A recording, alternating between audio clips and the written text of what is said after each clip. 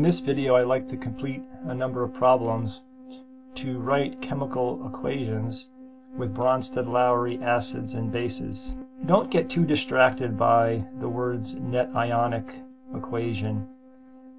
Simply focus on writing a balanced chemical equation for a Bronsted acid or base. In this example, we are to write an equation for formic acid, and we want to include aqueous, AQ, because we are in water. For all of these problems, we're going to write one ionization step. Unless we are told in the problem, you are to assume there is one acidic hydrogen on acid molecules, and the bases are monobasic, meaning they'll produce one hydroxide for one formula unit of a base. Here we are to write the conjugate base of formic acid.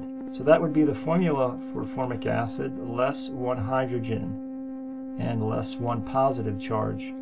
So we would write COO and then negative, and then we need to include aqueous.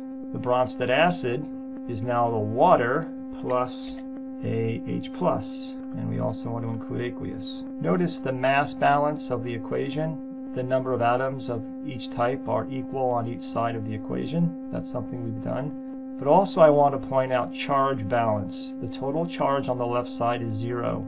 The total charge on the right side must also be 0. Positive 1 and negative 1 make 0. So charge balance is another way you could check if you have completed a correct balanced chemical equation. Here we have acetyl salicylic acid. Formula looks pretty complex, and it has 8 hydrogens. Which one do we pick to be the acidic hydrogen? Most of the time, it's best to choose the single hydrogen at the beginning of the formula to be the acidic hydrogen. 8C9. The Bronsted base is the acetyl salicylic acid molecule less 1H+.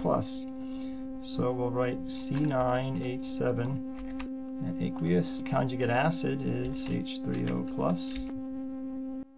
Here we have a covalent compound containing nitrogen, and the problem indicates it is a base. Because it is a base, 1 mole of hydroxide needs to be included on the right side of the equation.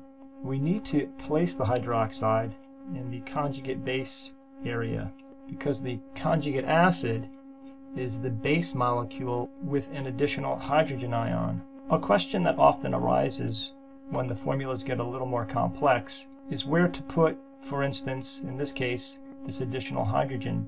Should we add it to the 5 to make this H6, or where I placed it with the 2 hydrogens to make it an H3?